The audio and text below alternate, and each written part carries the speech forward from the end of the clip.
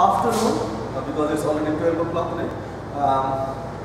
My name is Kailash Banerjee and I am a lecturer in the Civil and Environmental Engineering department, and I teach geology as one of the courses I do. So to give a brief introduction about the course, about geology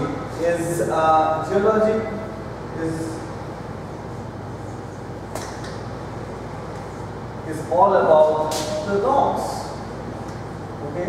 And we have three types of rocks. One is igneous, one is metamorphic, and the other one is sedimentary. Okay? Now, igneous rock that forms from the lava or the magma. Metamorphic rock, I will talk after I talk the sedimentary. Sedimentary rock is the rock which is formed by the physical and mechanical weathering of the parent rock, and they transport it to another place, and there they compacted and cemented to make sedimentary rock. That's why they are sedimentary. So sediment that makes the rock. Now metamorphic rock is the rock which comes by the metamorphism, by the process metamorphism of the previous rocks. It can be igneous rock, it can be sedimentary rock, and which metamorphose to make the metamorphic rock. Okay? And in fact, metamorphic rock again can be metamorphosed to become another metamorphic rock. So this is the brief discussion about the three types of rocks we get in the earth.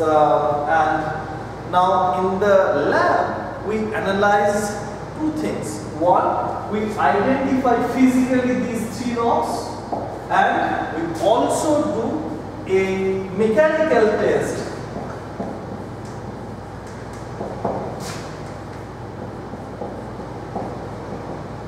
We call it rock mechanical tests to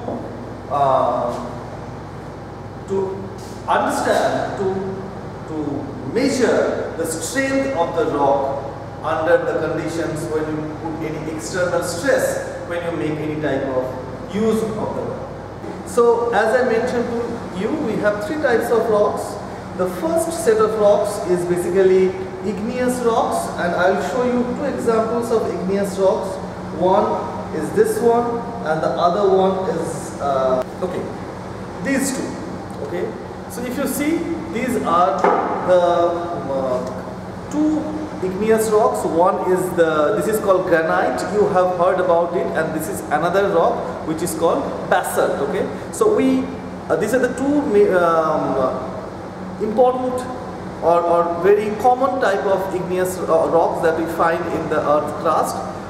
You can see these are their colors are different. So how we identify their colors, and if you look carefully, they have different types of sizes of grains. Okay, so by the grain size and by the color we identify the rocks in case of igneous rocks. Okay, now if you look the second set, which is the sedimentary rock. In sedimentary rock, I mentioned to you, it can be formed by physical or chemical weathering. So physical weathering happens, and the rocks come close. The rocks, if you see here, these are the big sizes of the grains. You can see the grains inside. These are the grains which are compacted together, and these are cemented by some material which is natural, and they cement or glue these grains and make this rock. This is a rock which is called conglomerate. There is another type of it is also you heard about, is called sandstone. This is a sandstone. Here the grain size is very small. So these are called the plastic sedimentary rock, which are formed by physical weathering of the previous rock. Okay, and depending on the sizes of the grains, we name them. Like this is like sand size, so we call sandstone.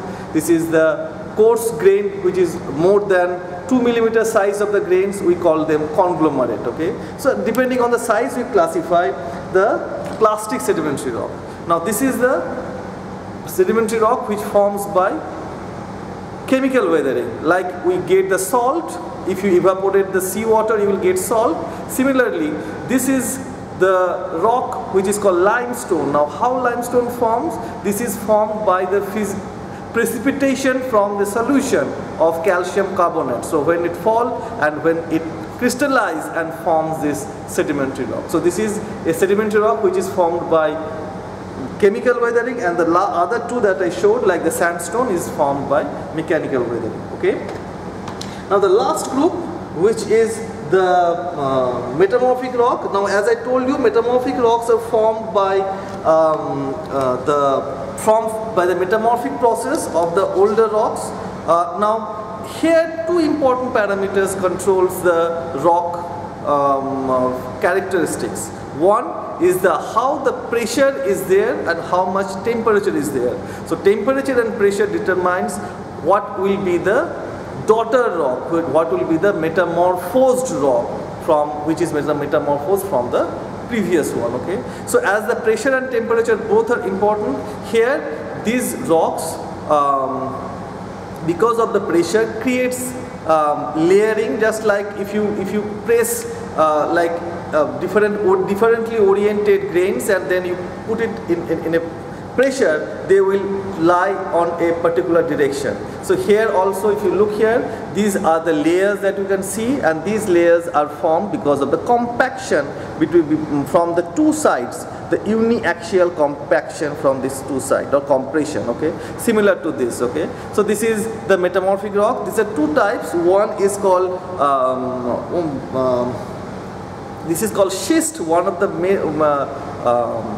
very common, and this is phyllite. I think you had heard about it, phyllite, which you also get, or slate. Okay, so these are the common metamorphic rocks. Okay, there is another type of metamorphic rock also, which is formed from the limestone, that is called marble, which is the metamorphosed limestone. Now, whatever rock we get in our Trinidad is mostly, if you look at the northern range part, we will get metamorphic rock. If you go more south, you will get sedimentary rock, because of the deformation or deformation history of Trinidad. The northern range contains lots of these schists or limestone. Now, these limestone that we have in the northern range are mostly metamorphosed limestone. We do not call it marble, but because it is not that much of pressure and temperature that was given to it, or it was induced in that it will be called marble. Instead, we call it metamorphosed limestone because it was not that much metamorphosed, partially metamorphosed, I will say. Okay. Now, this is how we identify the rock. Now, if we go to how we do the mechanical properties, how do we measure the mechanical properties of the rock? What we do, we cut the rock into a specific dimension. Okay, like this, and then this is called an instrument called point load test, and it will give you how the rock will break, or at what pressure the rock will break. If you apply the pressure, and we put the instrument over here, and then, so look here. So what we do, we put that into these two pressures. Look here, I'm pulling it up.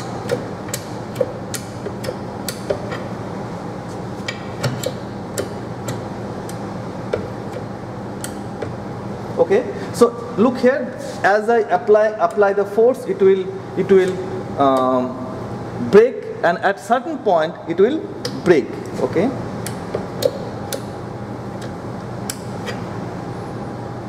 One second, I have to go this side.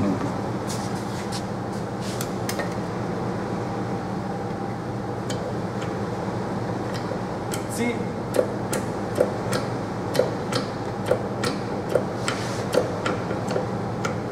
what's that? It's good.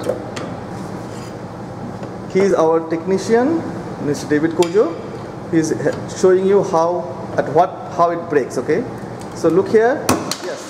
See, so this is the pressure that is, and we measure the pressure, and then we find out, or from that pressure we find out the property which is called the strength property of the rock. Okay, so this is how we do the testing. So two type of test. We do the identification physically, and we use this instrument. Now, this two types, as I mentioned, the first type, which is the identification, we can use microscopes to show find out the micro scale properties of the what is present inside. Okay, so look at, we have different sets of microscope over here. So what we do, we actually make the rock into slices and make thin sections. We call it thin sections like this. Okay, and then we put that inside, and then we see with the light how this, because different rocks have their different properties. Okay, and those rocks, if you transmit the light, the colors will be different for them. So we analyze the color difference, and we can also see if there is any internal fractures inside also. Okay, so this is the microscopic study. This is the extension part or extended part of the identification, where you can see the micro features, or you can do the micro fabric analysis of the rock. Okay, so this is called the petrography. So this is called the petrographic analysis of the rock. Petrographic analysis of the rock. What is the first part is the identification, and the second part is, which is more detailed, is using the microscope. So this is the thing that we do. Or however, we do the other types of tests in the labs also, like densities and other characteristics of the rock. But for the time constraint, I am not going to show them all, show you all. And that is the brief description of the lab and what we do in the geology in this department. Okay. Now I have two small questions for you, but what you need to answer after my video is over, my presentation is over. One, how many types of rocks do we have in the earth? You have to answer that. And what are the two types of tests we do to find out the properties of the rock? And that's all. I hope you enjoyed the video. Thank you.